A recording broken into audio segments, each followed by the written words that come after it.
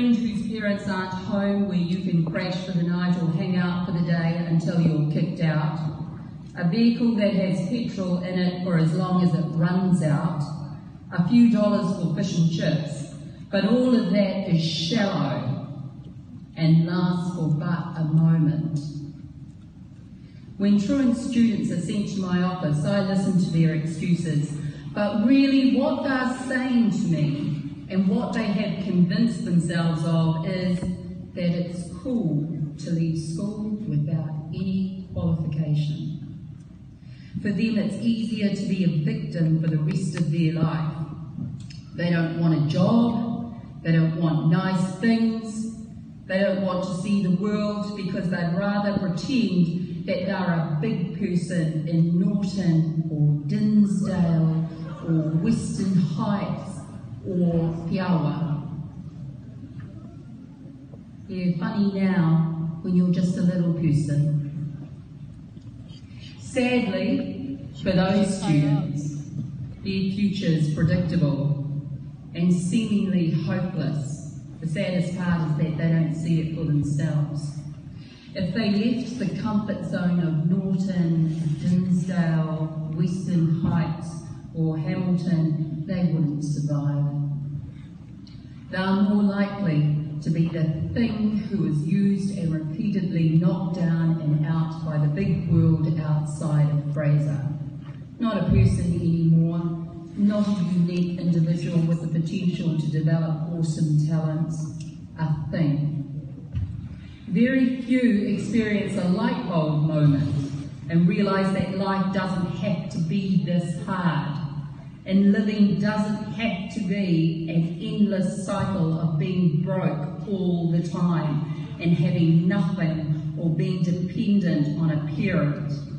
Once you're an adult, it's harder to get yourself out of those ugly and dark situations. Worse, as an adult, you don't get the option of doing a detention or a stand down or writing apology letters. As an adult, there are no teachers to encourage, to support, to nag, to fix things, to believe in you.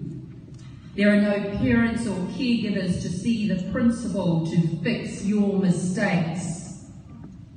You and I know that the only way is to do the mahi now, the work now. School is not easy, but it's a lot easier than having no hope and being cast aside and dumped without any worthwhile future.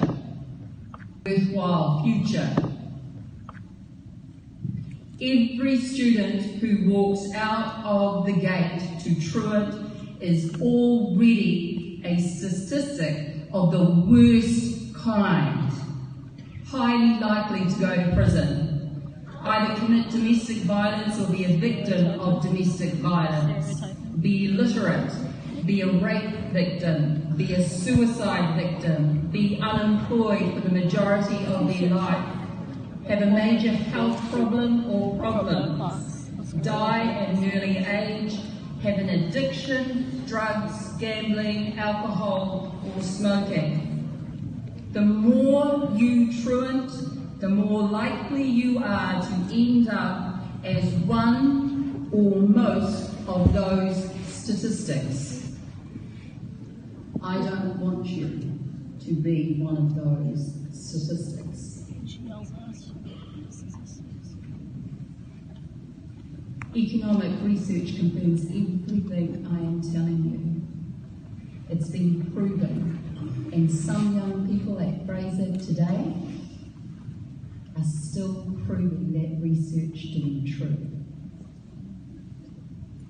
That same research has a flip side.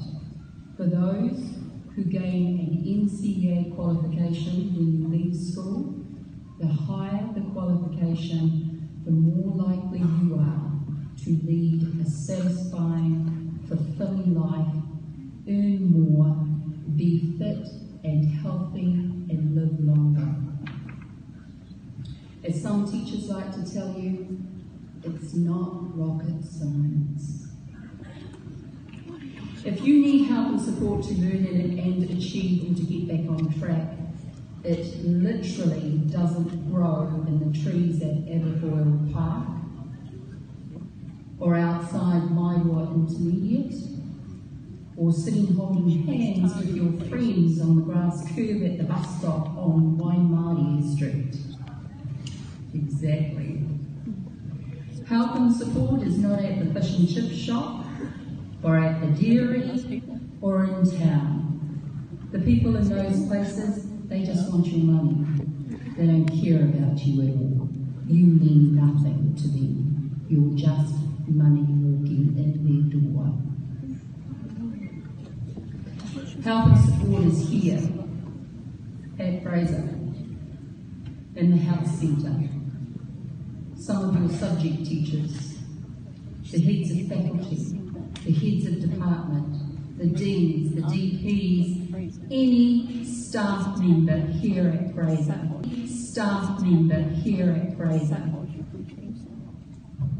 and me.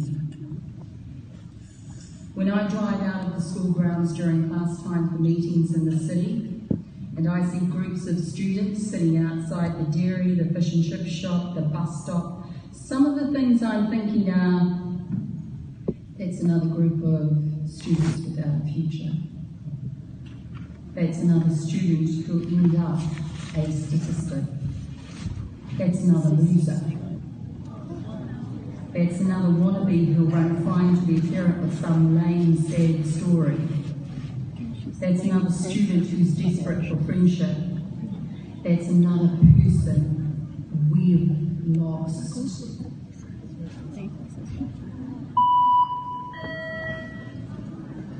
You're smiling now because you know it's true. You may even be one of those people. You think it's harsh. But if I don't tell you, who else is going to tell you? In every class, your teacher has what you need to move to the next step toward your future goals. Don't let that teacher or anyone else hold you back from moving closer to your goals. It takes commitment, effort, and courage. You will need courage not to get sucked in by peer pressure, by what's supposed to be cool right now. Have a vision of when you leave school with your higher qualification. Those so-called cool things and people will be of no consequence because you will have left them behind at the bus stops at Piawa, Dinsdale, Western Heights or Norton. That's if they can afford a bus ticket that their mother paid for that morning. For every student who attends and then leaves Fraser at the end of their full schooling, we hope that you have the skills, knowledge and found your talents to help you to be financially independent, free from violence, that you possess the confidence to back yourself throughout your life. I'm going to end by quoting our Prime Minister, Jacinda Ardern. Quote, "Great feats are not great because they were first or because they achieved some measure of publicity, but because they took effort, commitment, and courage. Some of the most extraordinary things are undertaken without fanfare or acknowledgement. They are accomplished by just getting on with things, by people who consider themselves ordinary. Within the ordinary sits the extraordinary." End quote. The ordinary for all of you is to attend your classes and do the work.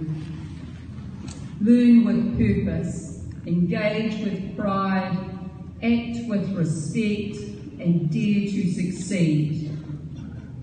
so you can achieve the extraordinary when you leave this place. To be financially independent, free from violence, and have the confidence to back yourself. For the rest of the week, I hope it's a good one. If you're struggling, go and see any one of those support people. Teachers, can you please leave?